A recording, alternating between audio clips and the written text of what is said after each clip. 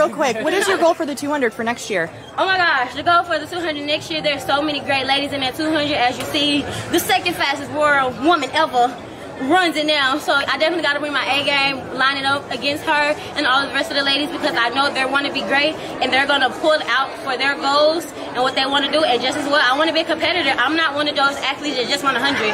I'm a 1-2 runner, and I want you guys to see that. So, and I want to bring that out. So I'm excited for next year. Awesome.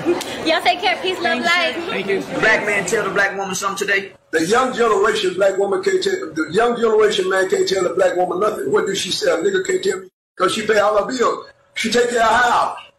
You can only tell a woman something if you're trying to help her pay her bills. She'll listen to you and kind of let you run by. But a woman don't depend on a man because she can't. He's not dependable. Some of us not. Some of us are. Woman is looking for a job secure man. The black man ain't, a lot of black men ain't trying to be job secure. The woman don't want no hustler no more. The smart woman don't want no hustler no more. She don't even want the money no more because she know problems come with it. The black woman have a hard time in America.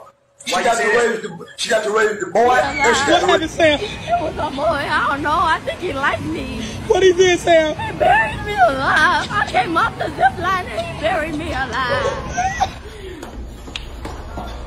Ready? Ow! No!